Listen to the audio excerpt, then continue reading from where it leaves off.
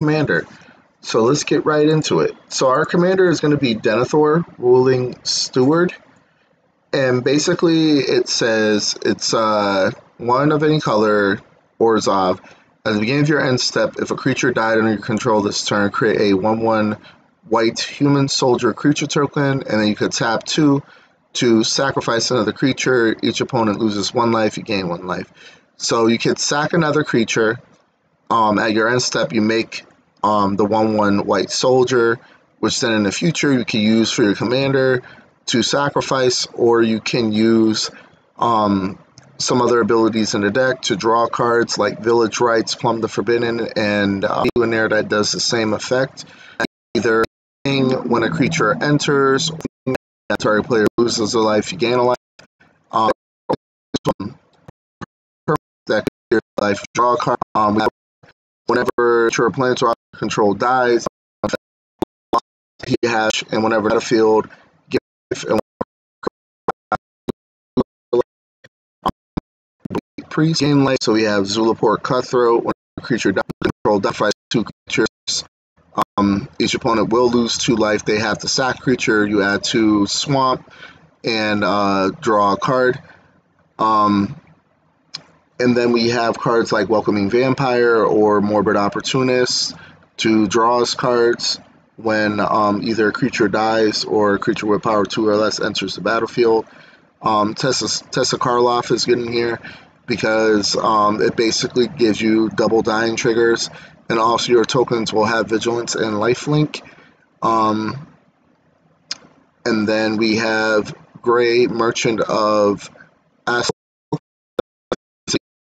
Whenever you're into black, you gain that much.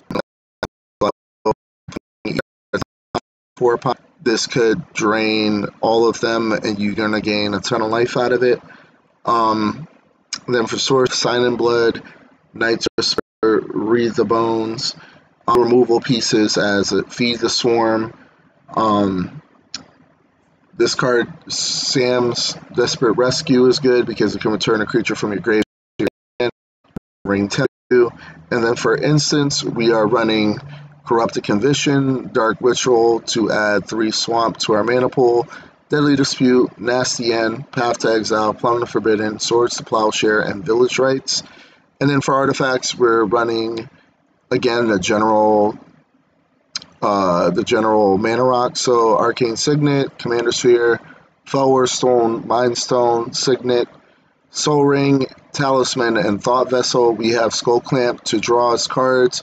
We have Norn's Wellspring to also draw us cards. And then we have the Swift Boots to protect a creature, give it hexproof and haste. And then for enchantments, we're running Bastion of Remembrance. So whenever it enters the battlefield, you create a 1/1 white human soul creature token. And then whenever a creature control dies, each opponent loses life, you gain a life. We have the new card, Dawn of a New Age. So when it ETBs, it enters with a hope counter for each creature control. And at the beginning of your end step, you may remove a hope counter to draw a card. And then when it has no counters left on it, you gain 4 life. And then we have Feast of the Destroyer's Dead. At the beginning of your upkeep, if 1 or more creatures died this turn, you gain that much life. And you distribute that many 1/1 counters among creatures you control. Then we're also playing Life Insurance. It has Extort. So if you cast a spell with the Extort cost, each opponent loses 1 life, you gain that much life. And whenever a non-token creature dies, you lose 1 life and you create a treasure token. We play Sanguine Bond. Whenever you gain life, target opponents lose that much life. And then lastly, we're playing Skrull's Hive. So at the beginning of our upkeep, you lose 1 life and create a colorless Phyrexian Might that cannot block with Toxic 1. And as long as opponent has 3 or more poison counters, creatures you control with Toxic have lifelink, which is not important for this in our deck. We're just using this to generate mites, which we can sacrifice. And then for lands, we are just running general lands, nothing too fancy. We have the Barad-dûr to amass orcs. We have Castle Ardenvale to make tokens at the end step of either your turn or your opponent's turn. We are playing Command Tower, Path to Ancestry, so we can scry, and then Myriad Landscape for ramp. And then for tokens, we are making food, human soldier, orc army, Phyrexian might, the ring, a treasure token, and that's it.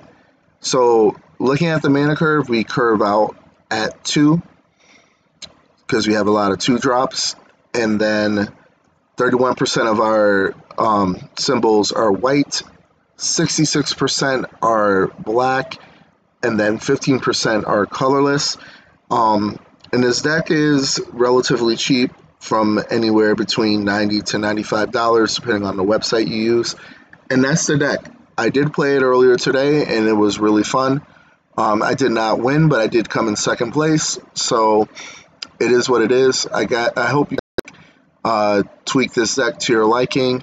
The video will be uploaded to YouTube later with the Moxfield link and the links to my social media. And I hope you have a wonderful day, and I hope you enjoyed this deck tech.